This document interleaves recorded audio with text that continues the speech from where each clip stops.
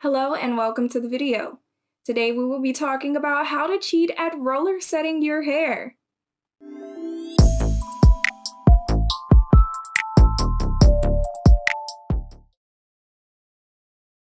Good roller setting is an art form that takes a while to learn. It's not so much that it is difficult, but perfecting the technique to get that consistent result can definitely take some time.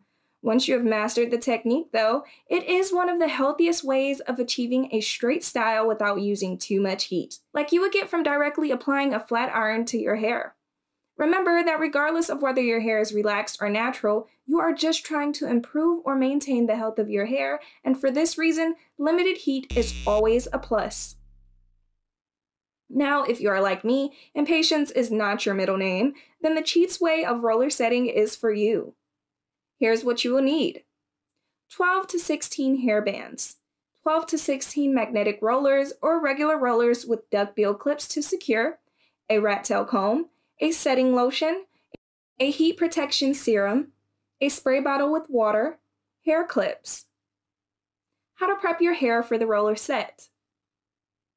Start by washing and deep conditioning your hair, making sure to detangle while the conditioner is still in your hair. By doing this, you will reduce the amount of breakage that can result from combing while styling. Towel blot your hair gently to remove some water, but remember that you need your hair to remain wet enough to achieve a good roller set.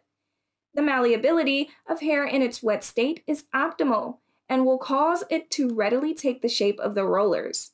It is the fact that your hair is being simultaneously allowed to dry onto the roller as it is being stretched that delivers that smooth, tangle-free hair with body and bounce that we love so much. So it is very important that you do not rid your hair of all its moisture. Think of it like this: you need enough water in your hair to ensure it sets right, but not too much, as you will need to introduce additional products that also need to be absorbed by your hair. With that said, to enhance body and bounce while still getting some movement, use a small amount of setting lotion. If you want a firmer set, then apply a generous amount of the setting lotion. A heat protection serum also needs to be applied to protect your hair from heat damage, as well as for additional smoothness and to eliminate frizz from the finished look. Now, everyone's hair reacts differently to different styling products, so if it's your first time doing a roller set, don't expect perfect results. But with time and practice, your technique will improve and you will get perfect results every time.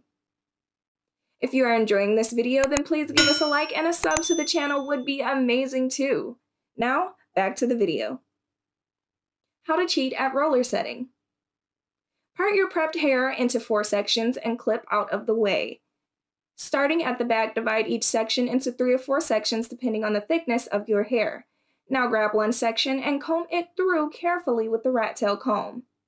Make sure that you are careful with the combing, as hairs tend to be very fragile when it's wet. This is particularly true for relaxed hair. Hold this section of hair relatively taut to get the roots nice and straight, then secure at the roots with one of the hair bands. Repeat this with each section until your hair is tied into 12 to 16 little ponytails. You may need to use the spray bottle from time to time to ensure that your hair remains wet. Once you are done creating the ponytail, start from the back again, combing out each ponytail and attaching it to a roller, making sure that the ends of your hair lie smooth and flat on the roller. Roll until you get to the bottom of the ponytail and secure the roller firmly to the roots. Repeat this with each ponytail while ensuring that your hair remains wet. Once complete, cover your head with a hairnet and sit under a warm hooded dryer for 1 to 1.5 hours or until your hair is completely dry. Now just note on drying times here, the time may vary depending on the thickness and length of your hair as well as the size of your sections. As a general rule, if you have medium porosity shoulder length hair, anywhere from an hour to an hour and a half should work fine, but increase the time by 15 to 30 minutes for longer or thicker hair. You want your hair to be thoroughly dry, so if after the suggested time you take down one roller and find it's not completely dry at the roots, you should roll it back up and sit under the dryer for a bit longer. Once dry, remove the rollers and hair bands. If you want to wear your hair curly, then you don't need to do anything about the indentation marks left by the hair bands at the roots, as they blend in quite nicely with the curly style. Just massage your scalp and separate your curls to hide the partitions. However, if you are planning to wear your hair straight, then comb the curls out gently and wrap your hair around your head using the boar bristle brush to help flatten your hair against your scalp. Apply bobby pins or duck-billed clips where necessary to secure the wrap.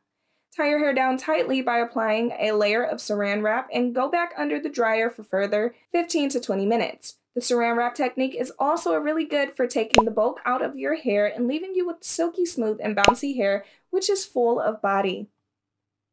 It is worth noting, of course, that this technique of straightening hair works best for relaxed hair or natural hair with a looser curl pattern. Those with kinkier curls will find that roller setting will give them more of a blowout than a silk press texture. Still, if you enjoy wearing your hair straight often and you can achieve the style you want without the direct heat of a blow dryer or flat iron, then that can only be a good thing as far as the health of your hair is concerned. Thanks for watching. Do let us know in the comments if you have found an easier or faster way to roller set your hair. As always, all the best in your hair journey.